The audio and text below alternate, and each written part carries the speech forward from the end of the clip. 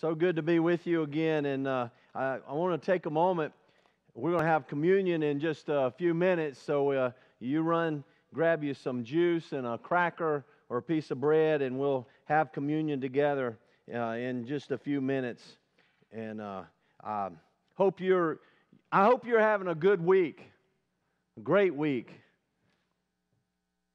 You know, I got to confess to you. I mean, you guys know me. You've been around here for a while. You know that I struggle with anxiety, and this morning, that's what I'm talking about is anxiety. We've been talking about emotions. Last week, we began the series on emotions, and this week, we're looking at anxiety, and then next week, we'll look at anger, and we'll follow it up with sadness and how to experience joy even when we're sad. So this week we're looking at anxiety, and for so many years anxiety has been so close to me, and usually when I speak on something I usually struggle with it, and I don't know why that is, but maybe it's psychosomatic because I'm a little bit crazy, so maybe that's it. But this week I was on the way to church to a meeting, actually yesterday, and I had that feeling again.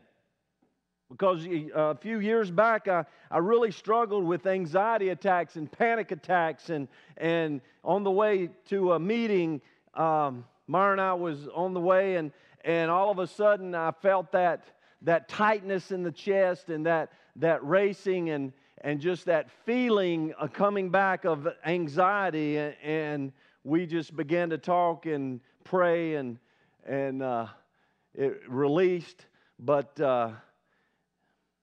you just got to know. I mean, I don't know about you. Maybe you struggle with anxiety. Maybe for the first time you need to admit it. Maybe you need to just type it in the chat with us and just say, yeah, me too. Just say me too, you know. And it's a way to getting it out. And you know, I want you to know that I do know Jesus. I love Jesus. And I've been following Jesus for most of my life. And I'm committed to Him. But I still battle with these feelings of anxiety.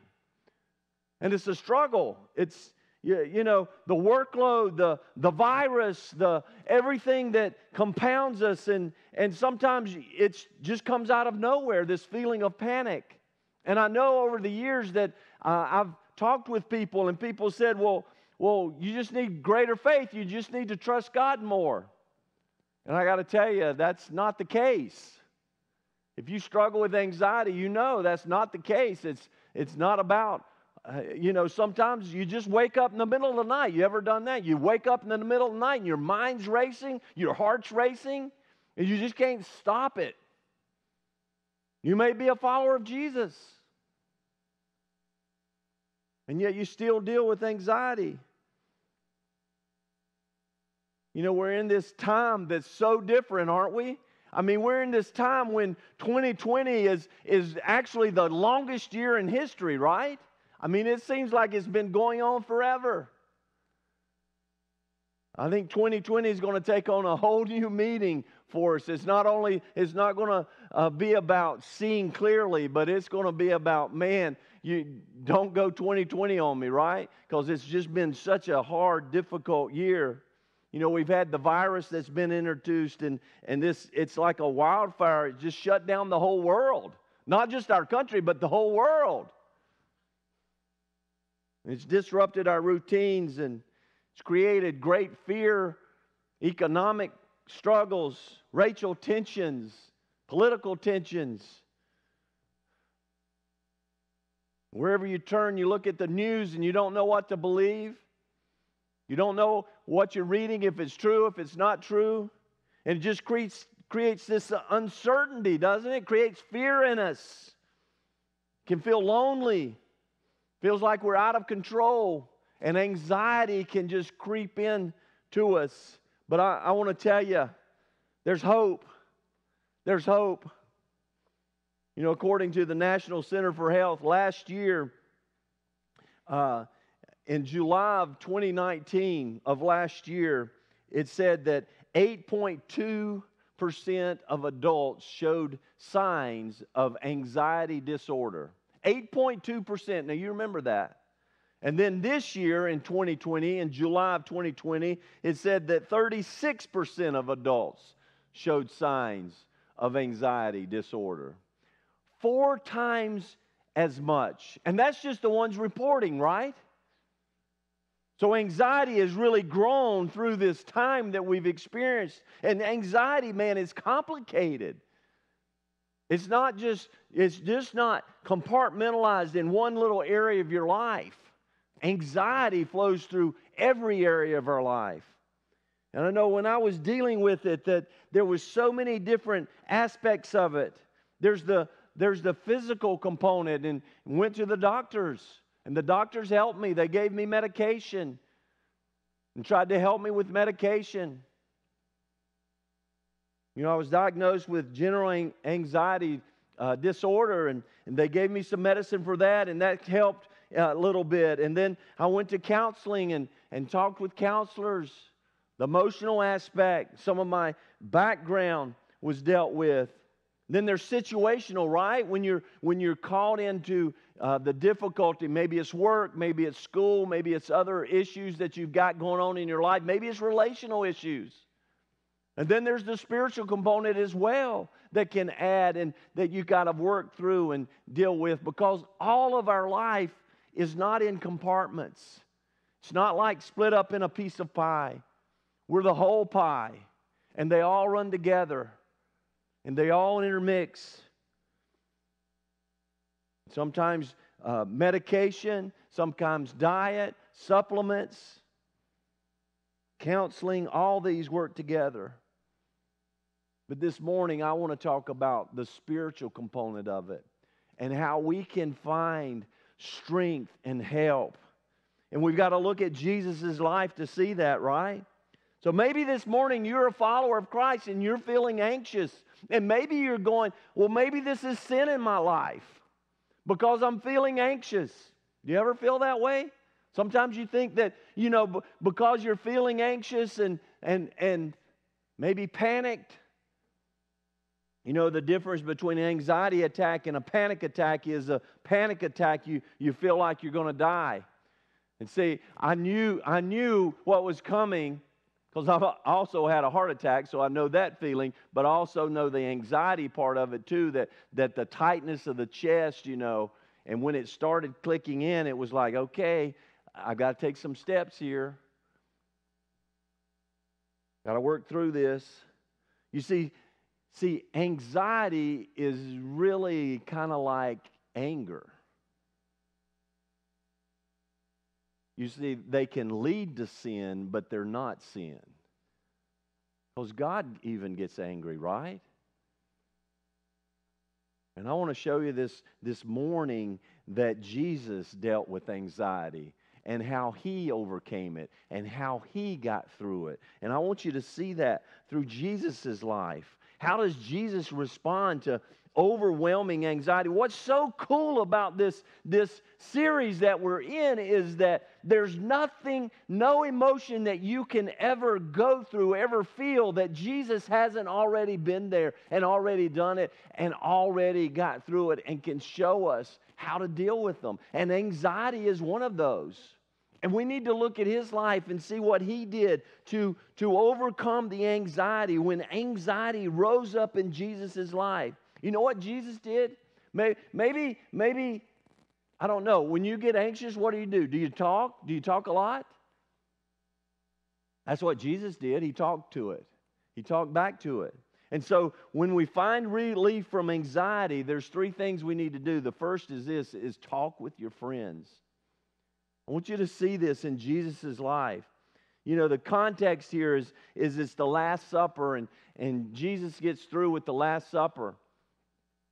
And He's got His life group, right? He's got His disciples with Him. And so they go to the Garden of Gethsemane. And they walk to the Garden of Gethsemane there, and Judas has already slipped out to go betray Jesus. And Jesus knows that in His mind, that where Judas is going, and He knows it won't be long before the soldiers come. And He takes the disciples. They go to the Garden of Gethsemane, and He takes His 3 buddies a little further. He took Peter, James, and John. The Bible says this. The Bible says they went to a place called Gethsemane, the garden. And Jesus said to his disciples, sit here while I pray. You guys wait here. I'm going to go a little further and pray, talking to the disciples. He took Peter, James, and John along with him, and he began to be deeply distressed and troubled. Look at that. He was anxious, distressed, and troubled. Think about this. I mean, Jesus knew what was coming. He was fully God, but yet he was fully man too. And that's hard to get our minds around. But Jesus knew what was coming. He knew that Judas was betraying him. And he knew that the soldiers were going to come and arrest him. And when they arrested him, they were going to take him to trials. And then he was going to be beaten. He knew all this was coming. And the Bible says that he was deeply distressed and troubled. Look what the Message says. The Message translation, it's a devotional translation. It says this: he plunged into a sinkhole of dreadful agony. Can you relate to that? Have you ever found yourself in a sinkhole of dreadful agony? I mean, he was so overcome with emotion and anxiety and stress here. The Bible even says that, during all this time that he sweated drops of blood because he was so stressed out, so anxious. You see, he was facing the most painful and humiliating type of death, and he knew it was coming. They were going to strip him naked. They were going to beat him. They were going to hang him on a cross, and he was going to die there. And yet, even worse than that, Jesus, who had never sinned, was going to become sin so that you and I could be forgiven. And that weight, the weight of carrying all our sin on him,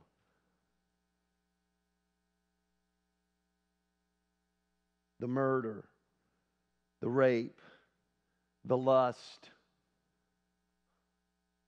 We can just keep going, right? The lies, the betrayals, turning our back on God, all of those sins, living for ourselves, all the selfishness placed on Jesus, and Jesus begins to bear that weight and to sense what's coming.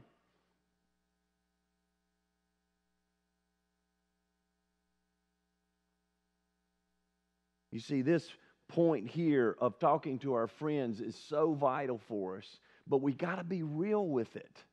We got to be authentic. And I know for guys, it's hard for us sometimes to come clean and say, man, I'm struggling. I'm having difficulty here. Now look what Jesus does. He goes back to the guys. He goes back to his friends, and look what he says. He says, my soul is overwhelmed with sorrow to the point of death. I'm overwhelmed, guys. Do you have a group of friends that you can really open up to, that you can really be honest with, that you can really share your difficulty that you're going through? I hope you do. I hope that you're realizing through this pandemic how much we need each other. I mean, we really need each other. The church is so vital to us. Our life groups are so important. And I want to encourage you, if you're not in one, to find one. And we're getting ready to start up again and kick them off again. And we want you to be a part of a life group. Maybe it'll be virtual, maybe in person with social distancing and masks. But listen, you need to be connected so that you can talk to people, so you can share the burden. It is what I've found, it is so important to share it, because your struggle gets halved when you share it with someone else. When you keep it silent and secret, it just makes you sicker. My soul is overwhelmed with sorrow to the point of death, he said to them. Stay here and keep watch. Pray for me. Stay with me, guys. He tells them how he's feeling. You know, one of the biggest reasons we feel anxiety right now is because we're lacking that community with each other.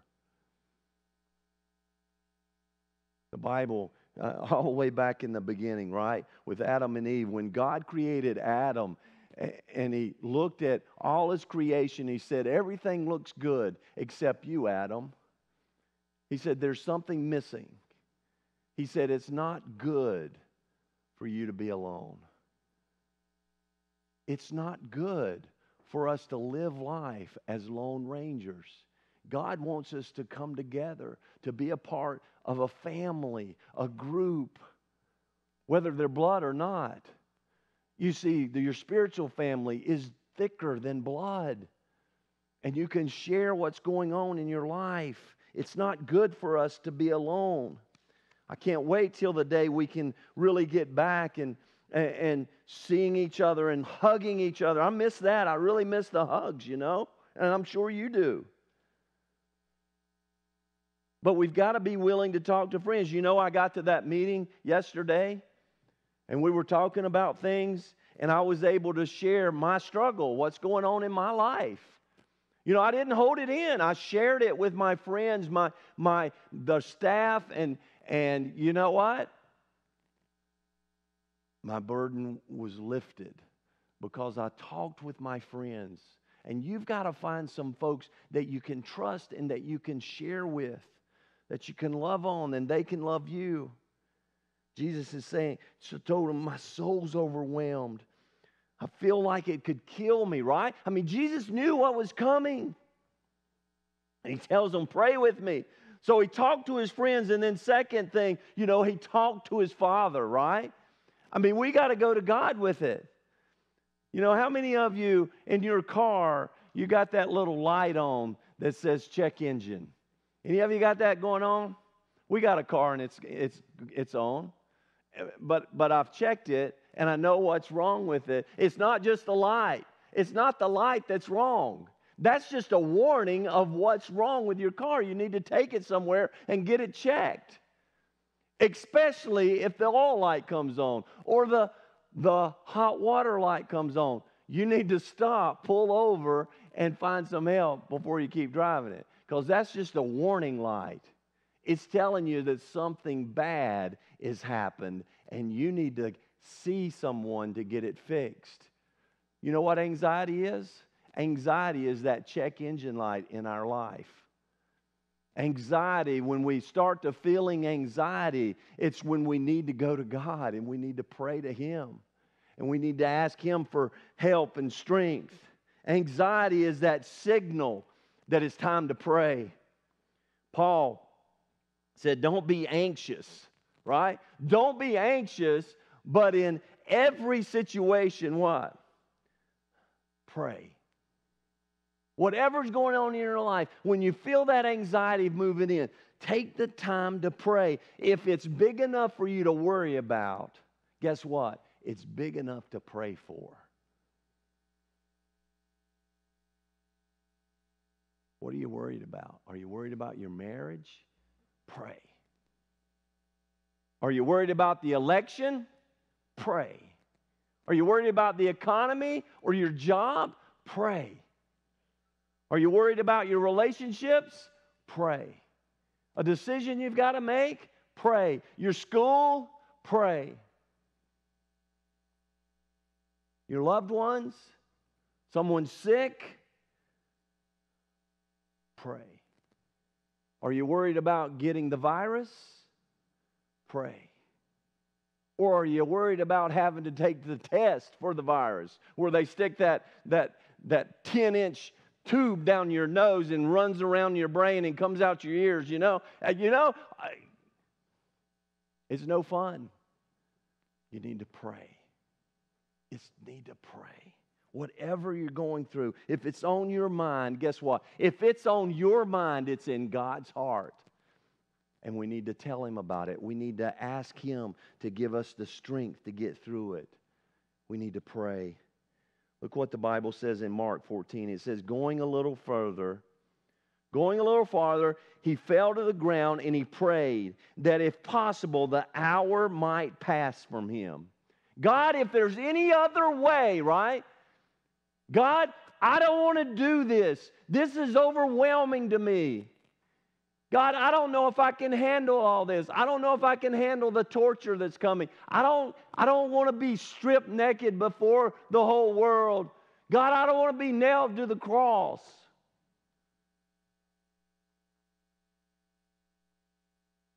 And then he calls him Daddy, Father, Abba, Father, Daddy. Everything's possible with you. Please take this cup from me. In other words, God, if there's any other way. Can't you just feel the anxiety that's in Jesus' voice as he's praying this? He was so honest with God. It wasn't some scripted, memorized prayer. I think sometimes we memorize prayers, and that's a detriment to us really coming clean with God.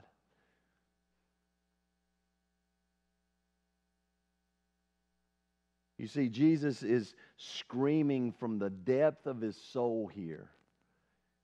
And some of you need to get before God. You need to get in a quiet place and just scream before God what's going on in your life. And let God know. Let it God, God already knows. One of the most cleansing things you can do sometimes is just to let it out before God. Just so freeing. Some of you need to yell at God because you're mad at Him and you're angry with Him. And let God know, because He already knows your heart. Get the stress out. Cry from the depth of your soul. God loves you and He's inviting you to cry out to Him. That's why God would say this about David. David, you're a man after my own heart. Why? Because David was real with his feelings. You read through the Psalms and you'll see David screaming at God. Where are you, God? Listen to what Jesus says here. What does Jesus say? Jesus says what? God, where are you? God, we've been together since before time. My God, why have you forsaken me? Why have you turned your back on me, God? Right? You remember that when Jesus is on the cross? Jesus knew that was coming. And He's pouring His heart out to God. God, is there any other way? We just sang the song, Cast Your Cares on Him because He cares for you. Cast your cares. What do you care about today? What are you fretting over? What are you worried about today that you need to turn over to God? What's on your mind that's on God's heart? Right? So talk to your friends, talk to the Father, and then number 3, talk to your feelings.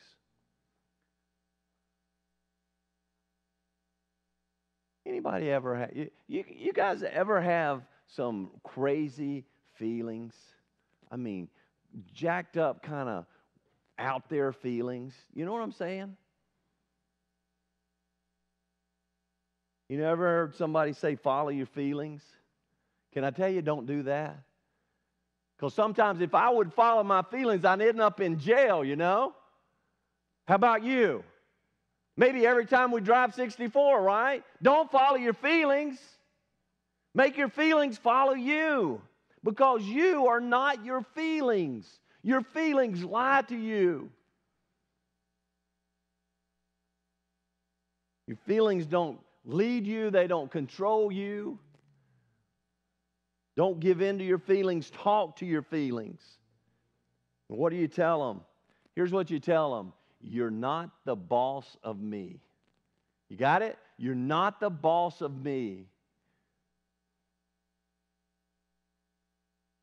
Feelings don't necessarily reflect reality.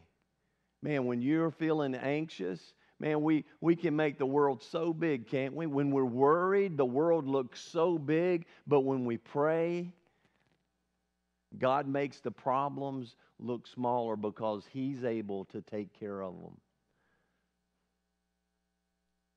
Look what Jesus says. Abba, Father, everything's possible with you. Take this cup from me. Yet, here he goes. Here it is right here. Yet not what I will, not what I feeling, not what I feel, God.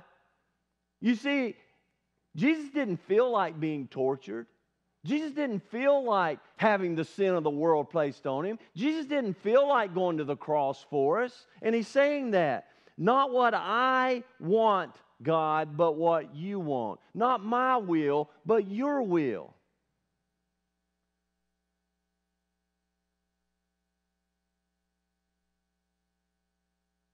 So we need to speak the truth to our feelings, and we need to align our feelings with our faith. When we feel that God doesn't love us, what do we need to do? We need to tell the truth that God does love us. The Bible says God so loved the world, what? That He sent Jesus. That God demonstrated His love for you and me while we were still enemies. That He sent His Son to die on the cross. So when we don't feel loved, we speak the truth. When you feel you're alone, what's the truth there? God promised He would never leave us. He would never forsake us. We've got to speak the truth. You got to know the truth. When we feel worried about finances, what do we say? God is able to take care of us. God cares for the birds, and He's able to care for us. Remember a few weeks ago we talked about that. How God can take care of us and supply all that we need. When we feel like we're a victim, the truth is, no, we're an overcomer. We can do all things through Christ who gives us strength. So what did Jesus do with His anxiety? He talked to His friends, He talked to His Father, and He talked to His feelings. And guess what? It worked. It gave Him the strength to get through what He needed to go through. You see, He stumbled into the garden, right? But man, He walked out. He was overwhelmed with soul-crushing anxiety. But when the soldiers came to arrest Him, He was able to stand there. And He was able to go through all that He went through because of His love for us. Because He had talked to His friends and His Father and His feelings and had moved through the difficulty. And we do too. Deal with our anxiety. We need to do, in order to deal with our anxiety, we need to do what Jesus did. It's an ongoing process. You see, I'll probably struggle with anxiety the rest of my life, and I know that. But I've got steps that I can take, and I'm taking those. And I'm watching how busy I get. I take a Sabbath every week where I take a day off and I rest to recreate within me. Because I'm not Superman. Paul writes this in Philippians 4:6. He says, do not be anxious about anything. Are you listening? Do not be anxious about anything. Can we say the virus? Don't be anxious about the virus. Don't be anxious about the election. Don't be anxious about the future. Don't be anxious about your children. Don't be anxious about your marriage. But in every situation, what's he say? By prayer and petition. What? Talking to the Father. With thanksgiving, present your request to God. With a thankful heart, God, I know that you're able to work through this, and I'm giving it to you. God, my fear about this virus, I'm giving it to you. My fear about the future, I'm giving it to you. And look what it says. And the peace of God, which transcends our understanding, will guard your hearts and minds in Christ Jesus. The peace of God will guard you. The peace of God, not your peace, not my peace, but God's peace will guard our hearts. The world can't give it to us. And the world can't take it away from us. When we come and follow the path that Jesus has given us. You know, there's no storm that God can't bring you through. There's no obstacle God won't help you overcome. There's no enemy that God won't defeat, and no heartache God won't heal if you lay it at His feet. Just the mention of Jesus' name can bring peace to our soul. Just a whisper of His name. There is so much power in His name. The power of the resurrection. The Bible says that the power of the resurrection is that same power that we have in our life. When we step across that line of faith and accept Jesus as our forgiver and our leader, and we lay our life at His feet, and we say, Jesus, I want to follow you with my life. At the mere mention of His name, the enemy has to run.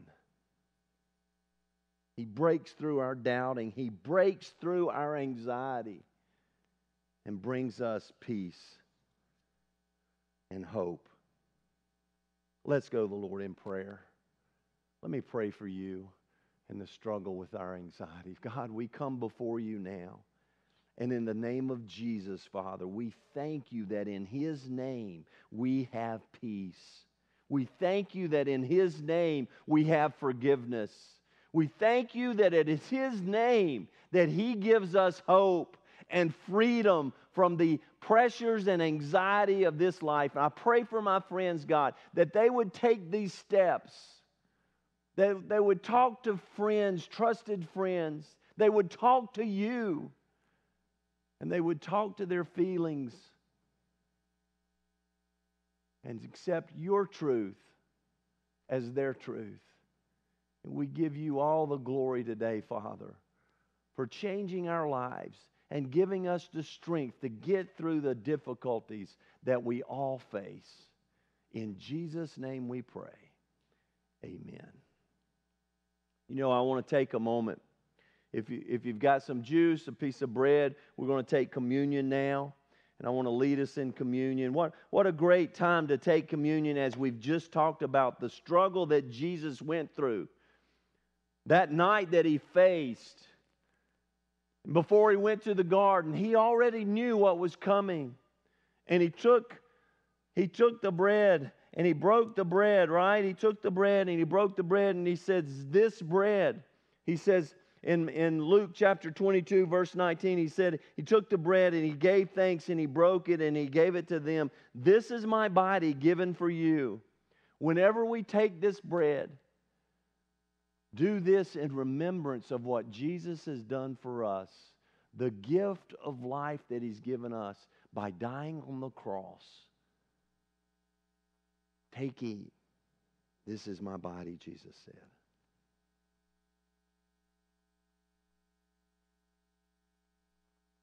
Then in the same way, it says after supper, He took the cup, saying, this cup is the new covenant in my blood, which is poured out for you. Poured out for our forgiveness.